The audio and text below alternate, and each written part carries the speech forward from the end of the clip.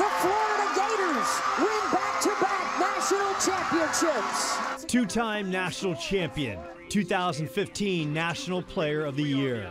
What Valley native Lauren Haeger accomplished at the University of Florida was simply amazing. To end on such a high note that I did is incredible. I never would have seen it coming. To me, sometimes when I think about it, it still feels like not real. Her place in history cemented. The ace slugger stands with only Babe Ruth in the college or pro circuit to hit 70-plus home runs and record over 70 wins. When I think about it, it's pretty awesome, but you couldn't have gotten me to do one or the other. Like, I was gonna do both regardless, because I love them so much. Returning to Deer Valley High, the room filled with hugs and congratulations for her Jersey retirement.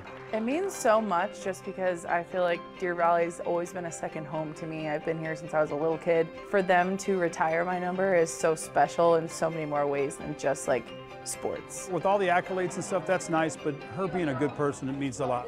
It means more to us. 1, 2, 3, push out! Well deserved, as Haeger led the Skyhawks to the 2011 5A2 championship with a state record 21 homers and 26-5 record. When it was time to work, she was going to work. When it was time to have fun, she was going to have fun, and she was taking everybody with her. So we had a great time for 4 years with Lauren in the program. Following her standout Gator career, Haeger jumped to the National Pro Fast Pitch League for the Texas Charge and is currently with the independent Scrapyard Dogs. And this summer we're playing USA all summer, so I'll have a chance to showcase my skills. If things go well, maybe Haeger plays for Team USA in 2020 in Japan. It would be awesome if that was the end result. Growing up, Haeger sacrificed personal time to dominate on the clay, and it led to her becoming one of the best players in the country.